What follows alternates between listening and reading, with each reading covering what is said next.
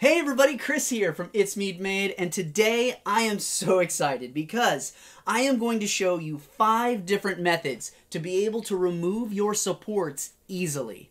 So let's not waste any more time and get into this video. So if you're new to 3D printing or you've been 3D printing for a while, it doesn't take long to realize how much of a pain it is to remove supports.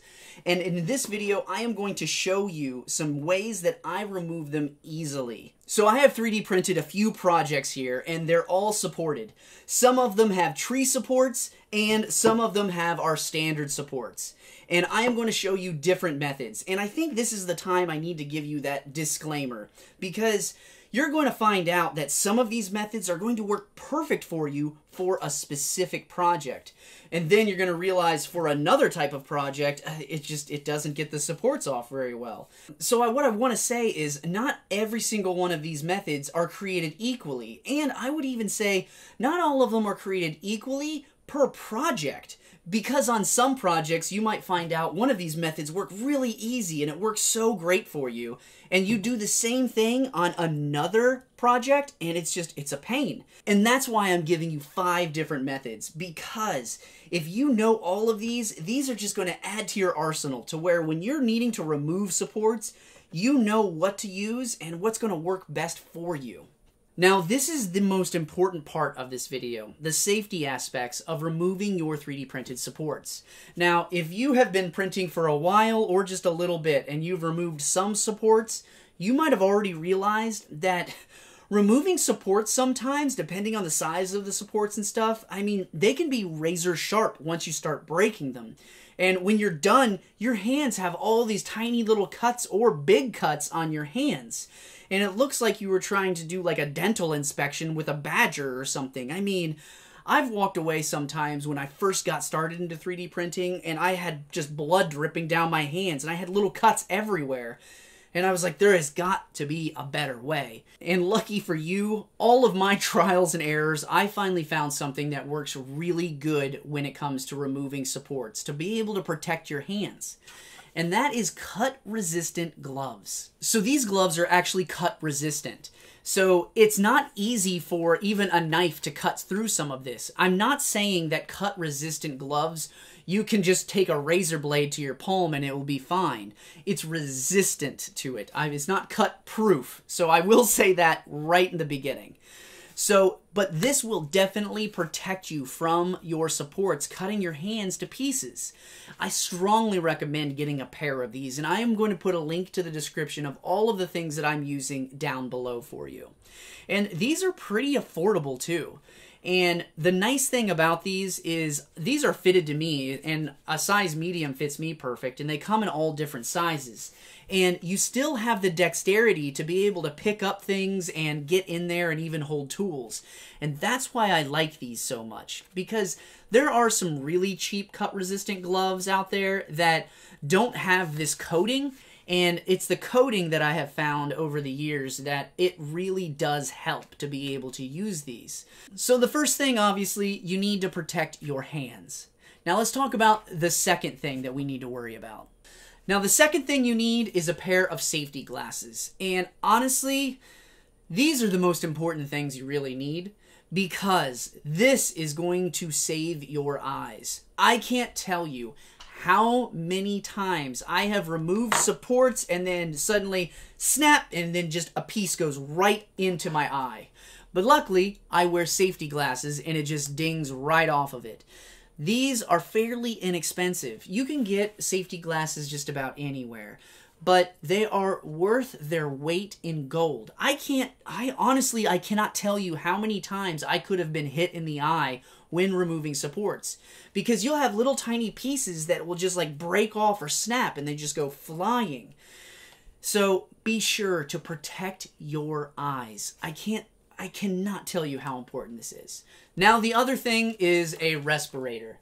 A respirator is something you're going to need for a couple of these methods. Not all of these methods, but when we're using heat and we're trying to melt some of the plastic, we want to make sure we've got a respirator on because we do not want to breathe in those plastic fumes that are just going into the air. And you might be thinking of like, oh, just a little bit here and there isn't going to hurt me. But it's not about the one-time exposure. It's about the exposure of over and over. And over time, that can damage your lungs. So be sure, please, save your lungs and just get a respirator. And you want to make sure that you're using the right type of respirator. You don't want something like an N95 mask. You want something that's going to give a complete seal around your face and be able to filter out any fumes that might be coming into the air. So be sure to use a respirator if you're going to use a couple of these methods in this video. So these are the main things. You want some gloves to protect your hands, safety glasses to protect your eyes, and a respirator to protect your lungs. So, all of this safety's out of the way. Let's go ahead and get started with this first method. Alright, so the tools that I use for the prying method is, first, I just have a wide standard screwdriver. That's it. This is one of my main tools right here. Then I have these little picks that I picked up. I think I got some of these on Harbor Freight. I think I got some on Amazon. Now, I really like the ones that have like the points to them because they can kind of get in these areas that you're going to see to be able to help pry away some of this stuff. But they also have like little, wedges as well on the other side. But these are really nice because they're just stainless steel. But a screwdriver for this method is one of my favorites. And you can get just different size screwdrivers, as well as if you wanted to get like an awl or a pick, that works just as well too. Just as long as it's something to where you can get in there and pry, and you're going to see in just a second. So for this method, I'm going to show you on a tree support 3D print and a standard 3D print. And this model is Louie from DuckTales that was modeled by Pixel and Plastic. And I'll go ahead and I'll be putting links down in the descriptions for you so you can get these models too if you want to. So for this method, I think it's really important to understand when is it best to use it.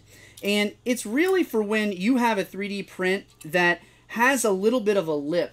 So you can kind of see this gap right here where the support wasn't fully touching the 3D model. That right there is exactly what we're looking for. And that is only because we want to be able to get this screwdriver in there to be able to pry it. Now, this is the other thing that I'm going to say. When you're prying this, like I'm going to push this in here and I'm basically just going to pry it off of the print. And it's going to come off pretty easy. But I will say, when you're doing this, make sure you're very careful with it because you could gouge your 3D print, or if you put enough leverage towards it, it will break your 3D print. Now this is just a really big head and there's nothing really to break off of it. But you have to be careful because if this was a smaller print, I could easily break something off when I do this. So for this one, I'm going to show you just how easy this method is. So I'm going to find like a nice sized gap and I'm going to get my screwdriver in there. And we're going to just go in there and I'm going to just slide it, and that is it. So now that I've got it in there and it went pretty far, I'm just going to pry it off. And all I'm doing is scooting my screwdriver in the more it releases. That way I can just keep prying it off. And there we go. So now we can see that I got that much off. So the next part, you're going to want to get yourself some snips. And personally, I would recommend if you have a pair like this, get rid of them. And you want to buy a better pair of snips. You use snips so much, it is well worth the investment to be able to buy a really solid pair with a good handle that isn't going to break. I can't tell you how many of these I've gotten with 3D printers that they end up just breaking, and then like this little like silicone handle just like slides off. And if yours is like that, invest the money because these are worth their weight in gold. And all I'm going to do once I've got it like this, I'm going to just snip off any of the excess. And there we go. So now we have that. And you can even use your snips to pull off any excess that you see there, like this. Like I can just grab that and pull those off. And for this next spot, I'm going to use a smaller one because I don't want to torque on the neck with this screwdriver. So I'm just going to push in, and then I'm just going to pry it off. And it's literally just that easy. Just using prying, and then it'll come right off for you. And then you can see that this is actually looking pretty clean. And another great thing that you can have is a set of small pliers. Now, this set that I have, it has this one that is really flat. It's a very flat faced. And these are excellent for removing little bits of supports that still are stuck on your 3D print. So I can easily just grab it and then just pinch that off like this. And then there we go. And I can just keep doing that and get really close to my 3D print to be able to remove any excess 3D printed supports. And I can get a very nice clean cut. So that is how I remove my supports using the prying method. So I went ahead and turned off my light just so you can see how clean I was able to remove that support. And honestly, you saw how fast that was. Like, it took no time whatsoever. And that is the nice thing about this. When you find a support that has those gaps that you can go in there and just pry it and keep moving your way towards the center, they come off so easy. So the prying method is a really good method to use. So now that I've shown you how to do it on standard supports, let's look at tree supports. So when it comes to tree supports, it's really no different. But like I said before, you want to be able to find supports to where you can easily get in there and just pry them out.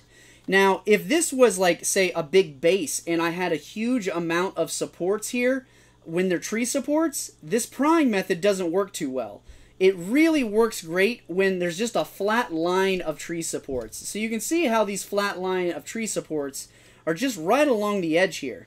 So all I have to do is just literally go in here and just pry it off like that. And I mean, these supports came off beautifully.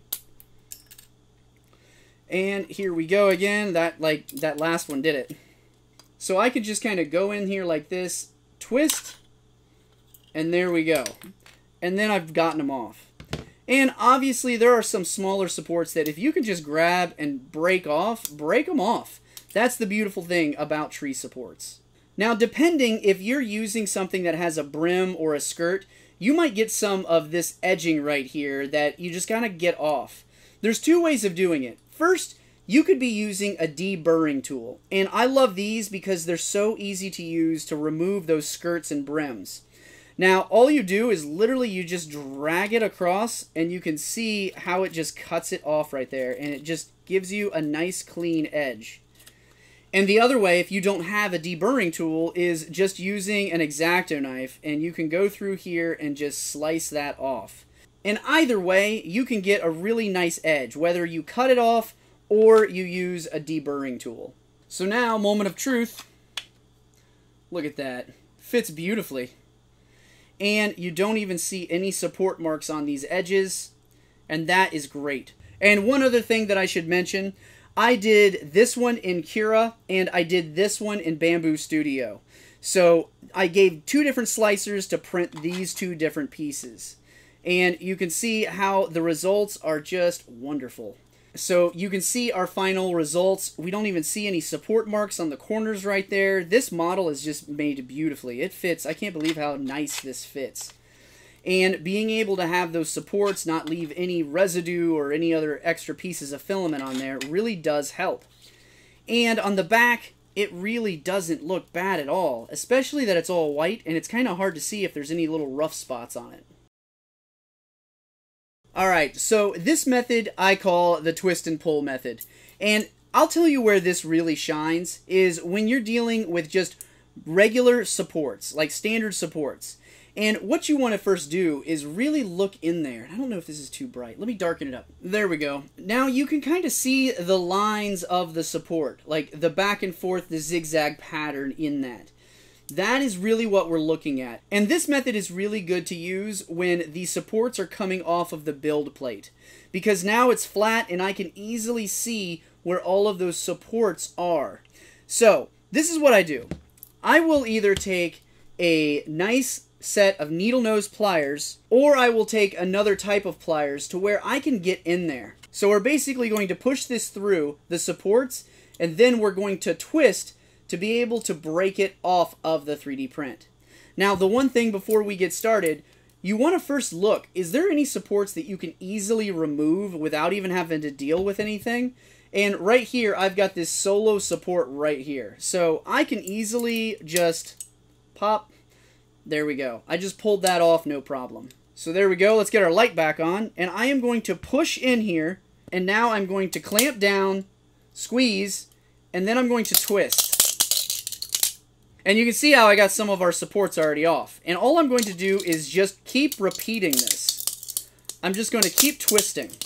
Now this is the part where you definitely, if you don't already, have your safety glasses on, because pieces will go flying.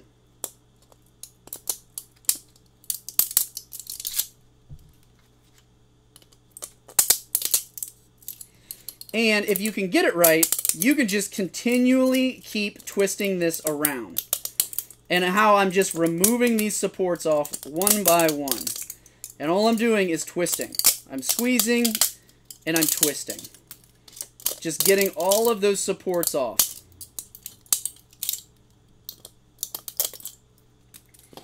And there we go. So you may experience some of your roof supports will be still on there. And we'll get to that in a minute.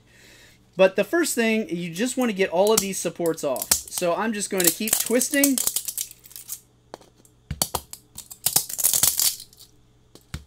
And all I'm doing is pushing that in there and then just twisting it off.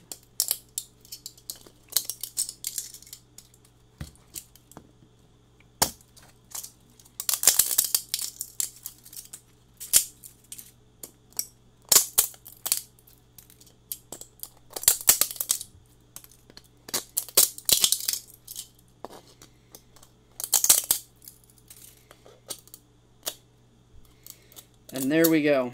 So now I can just grab with my needle nose pliers any of that roof material and just start pulling it off. Then once I have all of the roof material off that I can get with my needle nose pliers, I'll go ahead and I'll switch to something else. So now I'm going to take my snips and I'm going to just go along the bottom here and just start snipping off any of that extra support that was left over. And if you grab it the right way, you'll be able to just pull quite a bit off at a time and just kind of go with the grain. You don't want to go against it. So if you're going to be pulling pieces off, kind of pull it along the grain of the 3D print, of the roof material.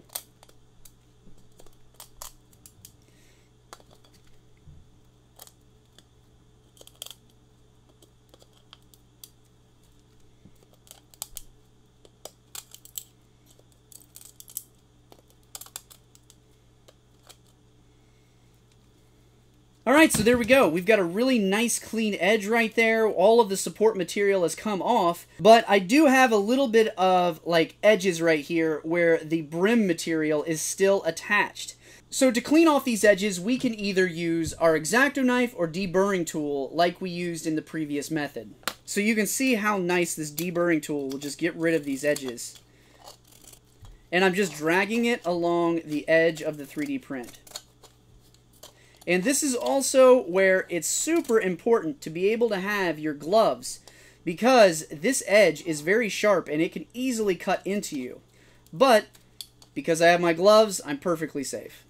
So we've gotten the head and the bill of Louis, now we've got the bottom of Louis. I have the legs right here that didn't require supports, and they just fit in right there. So you can see there's the legs.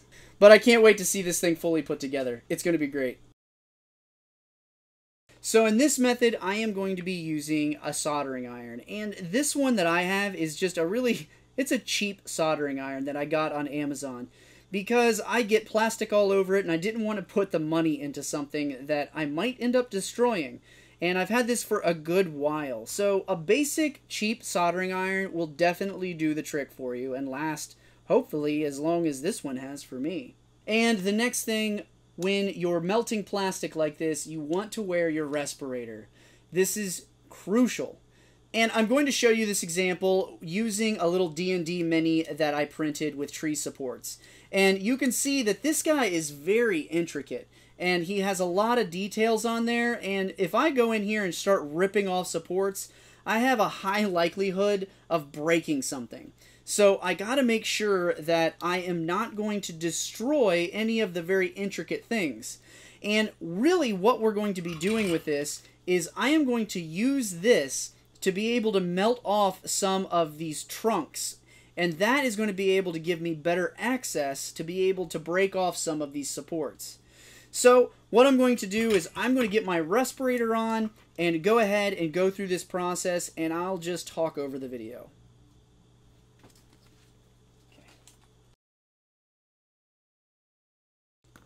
So the most important thing is first I go after the base, and I go and look at the big trunks and seeing how I can remove all of these different supports off the bottom. Then I work my way up, and I usually like to put the soldering iron into the tree support. That way it starts to heat up the inside of that tree support, and then it becomes a lot more pliable, and then I can actually just pull it out. And for this method, I mostly use the soldering iron. But other times, I would go ahead and I would use the snippers to start snipping away different pieces and parts with the soldering iron. So you don't have to just use the soldering iron. You can definitely use snips or cutters or anything like that. The big thing here is you can use the soldering iron to soften up your supports to be able to pull them off easily, especially in those really intricate areas. My one word of caution for this entire thing is just be careful. You do not want to hit your 3D print with the soldering iron, or you don't want to hold it there too long. If you hold it somewhere too long, the entire print will start to heat up, and then you can see some sagging or some drooping. So just use this with caution, and there's certain times that this will work great, and other times it might not work so great. So for this method, we're going to be using a heat gun. This is the one that I have. It's a Wagner, and it's really nice. I like it just because when I'm done, it actually sits like this. That way I don't accidentally lay it on something and melt my table or catch my table on fire. So this has got two modes, a low and a high, and that's what I really like about this, because for what I'm going to do, I will never put it on high. And the big thing I will say about using a heat gun, use it sparingly and use it in very little amounts, because this is putting out a lot of heat. And if you're nervous about using a heat gun, you can honestly use a hairdryer too. It doesn't matter. We're basically just blowing heat on our 3D print. And what I'm using here is I have got this Stormtrooper helmet, and it's actually like a flower pot that I'm probably going to be turning into a candy dish. But it's like this destroyed helmet. So what I'm going to do is I am going to heat up the inside here, and the big thing is I'm not going to overdo it, because these walls are not super thick, because if I overdo it too much, then this is going to start losing its integrity, and it could start falling in on itself. But I have a lot of supports in here that I need to get rid of. So what I'm going to do is I'm going to apply just a little bit of heat in here to soften up these supports so I can grab them and pull them out easily. Now the other thing that I'm going to be using is I am going to be using these bent needle nose pliers. I really like these because you can see I'm going to be able to get in there really easily and just snip them off. And I'm also going to be using my big needle nose pliers. And I am going to just be grabbing them and kind of twisting it off. Because when I start heating this up, the supports should be just one wall. And if you're printing supports that are more than one wall, this method might not work out too well for you. But I'm printing supports with one wall, so me heating these up, they're going to heat up pretty quick. And it's not going to take a lot from the heat gun. The other thing I should mention, we are heating up plastic. So definitely get your respirator on for this as well. So first I'm going to do it on the back here, just so you can get an idea of how fast I'm actually going to be doing this.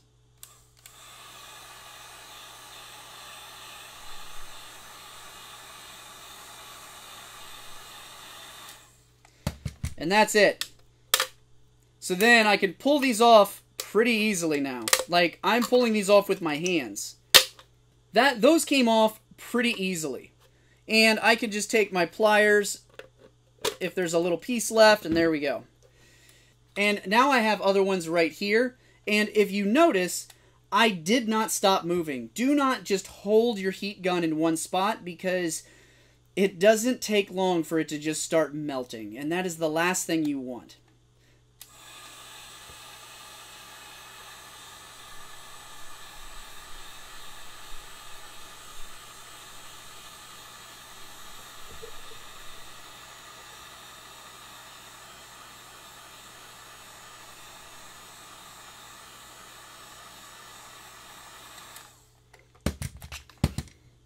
And there we go. And now you can see these supports are literally just peeling off. There's no snapping, no breaking, and that's the beautiful thing about this, is they will come off just like that. And you can see how easy it is once you heat them up that you can get these off. And I mean, they come off so easily. But you just basically want to kind of pinch and roll them. And there we go. So these go all the way underneath here, so I'm just going to apply heat to it now.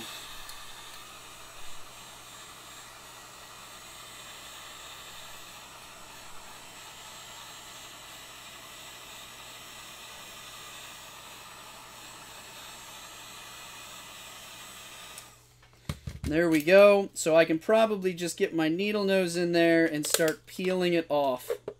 Just like that.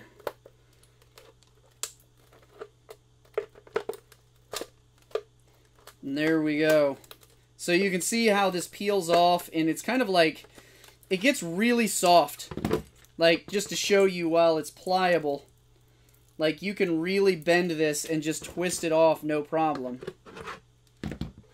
And you can see there's really nothing left because it took the roof interface off with it as well. Now when you're dealing with more taller tree supports, it's a lot easier, and you can see this. So let's just go ahead and get these, and let me show you that.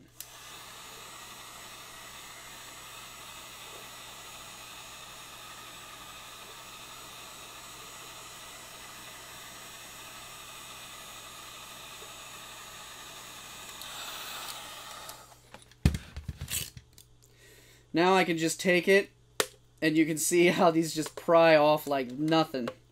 Like, that is what I love about this method. Okay, so now we're going to start attacking the inside of this. And this is probably going to be the more challenging part, just because it's a little harder to grab the supports. But we're going to just kind of do the same thing we were doing. Just applying a little bit of heat at a time.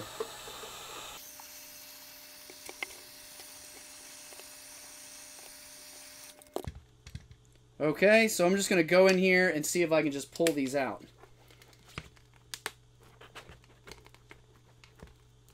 And you can see that it is the helmet is just a tiny bit pliable, so you've got to be careful. You do not want this to like just start caving in. So for this, and notice my gloves, like the heat doesn't bother me with my gloves on. So I'm just going in here, and I'm literally just kind of peeling this support system out of there. And it's just that easy, honestly. And there we go.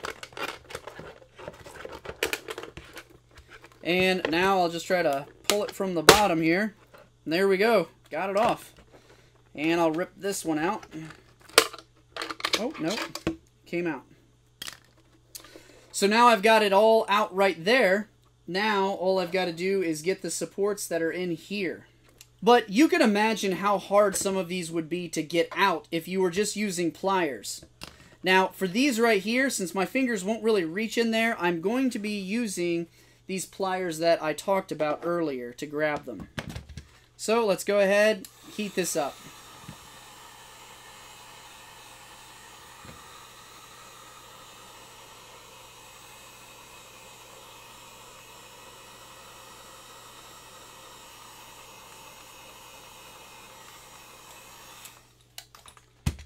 Alright, got it warmed up. Now I just got to grab these supports.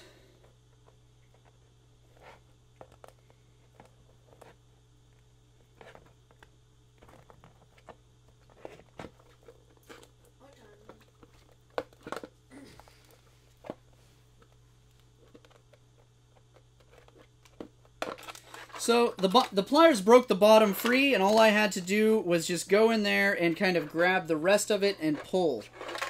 And there we go. So the last piece to get is just this piece right here, so I'll heat that up and pull it right out.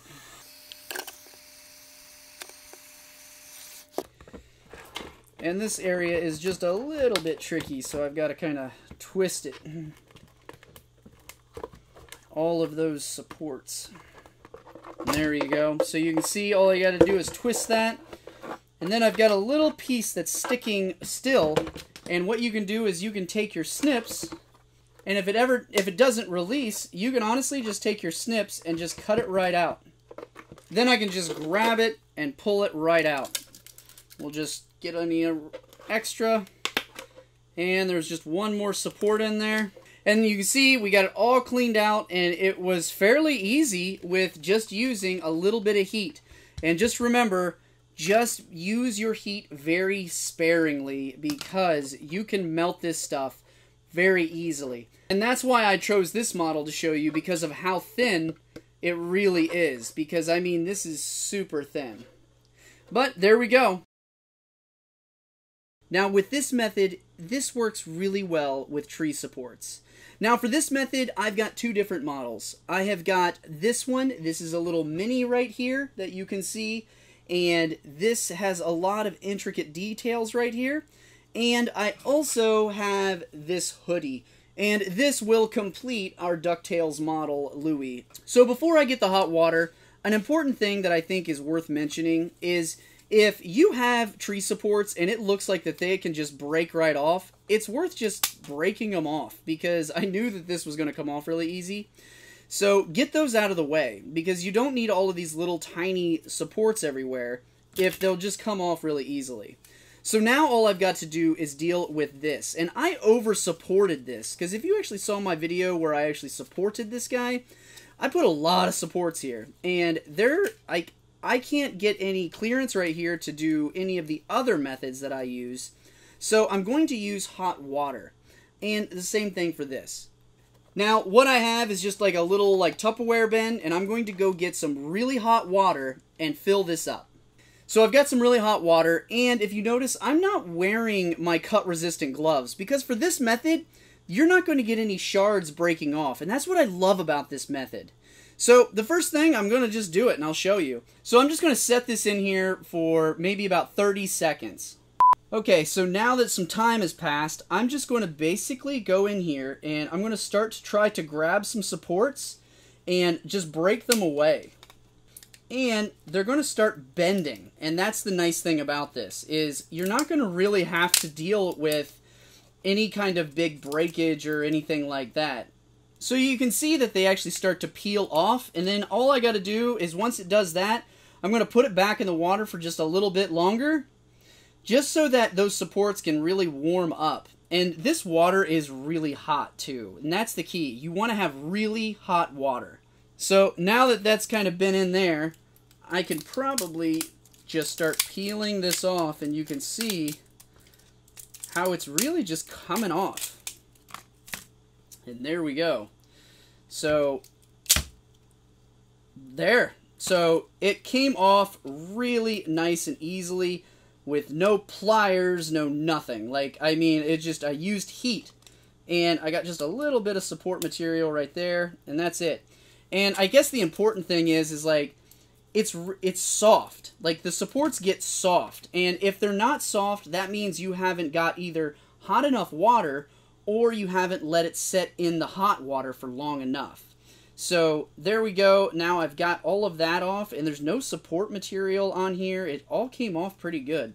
And considering this entire model started just right here, I mean, that is pretty clean for a 3D print with it being supported completely by supports. So the next thing we have is our little skeleton, and I will do the exact same thing, and I will just kind of keep him underwater. So another important thing that's worth mentioning is you have to be careful when you're dealing with delicate things like this, because I could easily start bending things or easily break things off. So what I'm going to be doing is I'm going to be using snips in the middle of this process, because I want to break some of these little supports off, and I want to make sure that I'm not going to be pulling too much on the actual model. Also, it's worth mentioning, if your model isn't completely sealed, like let's say that your layer adhesion isn't very good, you could get water inside your 3D print and it's really hard to get out. It will over time, but you'll hear water swashing around in there when it comes to your infill. So just make sure that you've got some really good adhesion and there's no big holes that could possibly get inside your 3D print. So it's been in there for just a minute, so now you can already see, like, this is like, it comes off just like that. And I can peel, like, I'm peeling it apart. Then I can come in here and I can just kind of cut some of these big supports. So I just want to cut them. That way I can just get it back in the water, because it starts to cool down pretty quickly.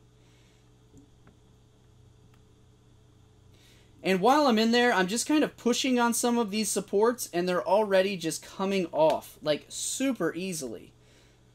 So all I'm doing is just kind of, like, manipulating some of this, and you can see some of these supports, like, look at that.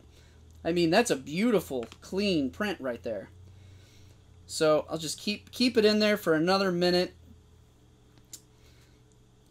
And I could even just bring it out and just kind of get another one of these supports kind of cut off right here.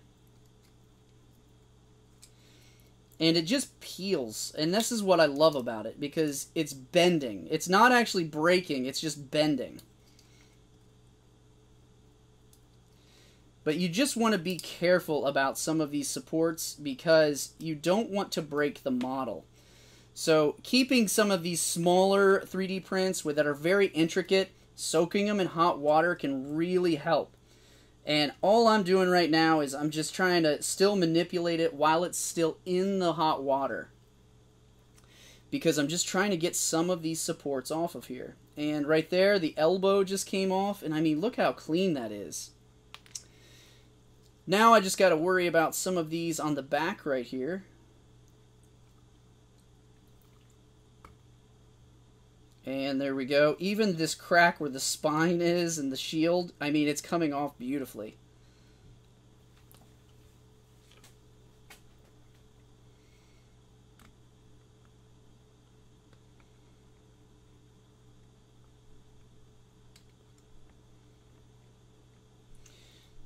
And there we go. So look at this. I mean, honestly, for people that say that it's hard to print 3D minis, like, because of the supports and removing them, something like this is one of your best options, because you saw how easy this is. Now, I do have a little bit of support right here, but I mean, we're talking a minimal amount that I can just kind of take out with my snips. And right here, we got just a little piece, and that came right out. So, there we go. So hot water is such a great option for certain scenarios, because I think when it comes to these really delicate prints and you've got all of these different supports, I mean, it works great. And I think it works even better than like when we're dealing with bigger things. But I just wanted to show you it can work with big things, but it works great with these little like tiny minis or any kind of intricate 3D print. So the next time you're trying to print something this intricate and you're worried about removing the supports, I mean, hot water. I just love this method, and it's just an easy way to remove supports without, honestly, nothing that you have to worry about. Because the supports you saw, they don't like fly off and like you'll get them in your eye or anything like that. You might splash water in your eye, but you don't have to worry about that. And I'm not wearing any gloves. I mean, it's probably one of the most safest ways to do this.